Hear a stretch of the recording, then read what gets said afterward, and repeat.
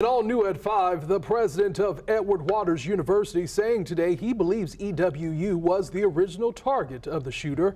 And he's calling the security guard who first encountered the shooter on campus a hero for preventing violence towards students. Our Atia Collins attended a news conference today. She was on campus speaking with students and that security guard. I never thought it would play out the way that it did and that it would actually happen.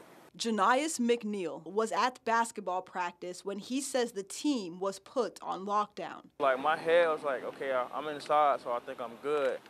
But at the same time, like this thing can really just like do anything. He could have killed us first before he went to Dollar General. Moments before McNeil arrived to practice, security personnel Lieutenant Antonio Bailey was flagged down by students for a suspicious person wearing gloves and a tactical vest in a parking lot behind the library. That person was Ryan Palmeter. Lieutenant Bailey says he approached Palmeter's car on foot before Palmeter sped off.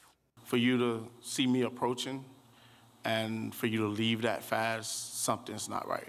Lieutenant Bailey says he drove after Palmeter, getting the license plate information before Palmeter left campus. That's when Bailey flagged down a JSO officer at the police substation on campus. According to JSO, within 2 minutes of Palmeter leaving EWU, he had arrived at the Dollar General down the street and shot his first victim. University President Dr. Zachary Faison believes EWU was the shooter's original target, and he calls Lieutenant Bailey a hero for responding so quick. But Bailey gives all the credit to the students. I'm no hero. This is a daily activity that we do on a daily basis to protect our students.